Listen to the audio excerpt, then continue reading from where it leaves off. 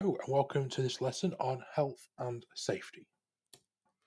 This lesson we're going to look at what health and safety is, understand the use of a risk assessment, how and why location recces are completed, and be able to describe some safe working practices. Okay, so a hazard. What on earth is a hazard? To put it simply, a hazard is something that may be dangerous or risky. Okay, so if you think about when we're in the classroom, for example, hazards in the classroom can include computers, anything electrical. When you're moving around the room, is there stuff in the way? Can you fall over? And obviously, fire as well. If there's a fire, that's very, very serious hazard. Um, it is important that any company can identify potential hazards so they can put a plan in place to avoid them. We'll look at that on the next slide. All right. So, first thing we're going to look at is something called a risk assessment. And a risk assessment, to put it simply, is carried out as a way of reducing potential risks. So, what they include is what the hazard name is. So, what on earth is the hazard? What are the risks of that particular hazard? Who is at risk, e.g., you, me, anyone else? How can it be controlled? And the level of risk. This slide just shows an example of a risk assessment. So, down this side here, you have your hazards, so things that could cause harm for somebody. This one, it says what is at risk, or who is at risk, should I say. So here, for example, the fire, students and staff may suffer burns, smoke inhalation, or potentially fatal injuries, blah, blah, blah. So who at risk? Pretty again, it's repeating itself here. Staff and students are at risk. Control measure basically is how that company or school, what have they put in place to make sure that this won't happen, the risk won't happen. So, e.g., at our school, we've got fire extinguishers all over the place, we've got fire alarms in place, that sort of thing. The last one is called risk level, and that is how serious it is if it happens. So, risk level of electrical equipment is quite low because it probably won't. It's not really going to happen, is it? It doesn't happen very often. Same with a fire, it's medium risk because it rarely happen, but when they do, they are quite serious. Safe working practices. These are put in place after a risk assessment has been carried out. So once one of these has been completed, they'll put safe working practices in place. And it gives you an instruction how to carry out a task safely. So for example, if you think of science lesson, and you're using all these dangerous chemicals, what their practice is that you wear goggles or you wear gloves, for example, to protect yourself from those bad chemicals hurting your eyes or hurting your skin, for example. These look at when using a computer, what are safe working practices when doing to a computer. So, when you're using a computer, it's quite common that you get eye strain or headaches.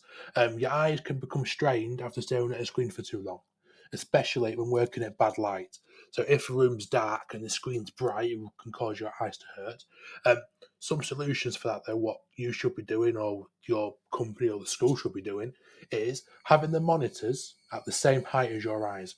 If the monitor is right at the bottom and your eyes are looking like above the monitor, it hurts your eyes a little bit looking at it. Don't sit too close to the screen as well. If you sit too close to the screen, your eyes will start to hurt. Take regular breaks. So every hour, take about 5 minutes just to get away from the computer. Back pain, very common in computers, and this can be caused due to poor posture or sitting in a weird way. So, what you should do is you make sure your chair is fully adjustable so you can move that chair wherever you want. Use footrests so that legs are at a natural angle. Take regular breaks to walk around. Don't slouch because that can really hurt your back. And have the monitor again at eye level again. RSI, this one here. So RSI stands for repetitive strain injury, and it's basically damage to fingers and wrists due to movement over long periods of time. So A few solutions for this: I use wrist rests that make sure your wrist can get the rest it needs, set regular breaks, and ensure workstations are correct height. Cables. Tripping over cables can also cause harm, so make sure you cover them with tape, something like that, to keep them out of the way. And also to make them more visible as well. With tape around it, with just stuff like this around the tape at the top, that can make it more visible. More safe working practices: when you're working at height, so you might be filling a light bulb or putting something on the wall, you should wear safety gear really, such as a hard hat, and maybe have safety barriers around as well. When working with heavy equipment, so things like heavy boxes, that sort of thing, to avoid injury to the back, you should use correct lifting techniques. So go to your knees, lift the box up rather than just doing it from your back. A location recce then. This is used when before recording a video. So all the big companies use it. There's BBC here a lot, ITV use everything else, and they check that where they're filming is suitable for filming. Is there any problems with that location? Is it easy to access? Any facilities available, e.g. toilets, for example? And any potential sound or light issues. So will the sound echo? Is there enough light on the set? That sort of thing. Here these again, look. So they include access. So if a film was being, so if they were shooting a film at a park, is that park easy to get to? On that park, is there any power, any plug sockets to plug the camera equipment into? Lighting or sound, is there any natural light coming onto a park? Is there any background noise, either the kids playing on the park next door? There's a bit of noise in the background. Permission, are you allowed to film on a park? And you ask for permission from a local council or something like that. Problems, what might cause a problem or be risky when filming on a park? Probably a few things really.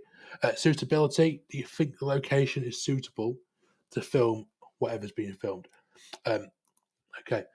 Things to remember: hazard is something that may be dangerous or risky. A risk assessment is carried out as a way of identifying and reducing potential risks. A location recce is typically carried out before recording a video. And again, these are the stages again. Does the location have good access? Does it have power? Does it have natural light or any background noise? Is it suitable? Are any problems with it? And do you need permission, or do you have permission to film at that site?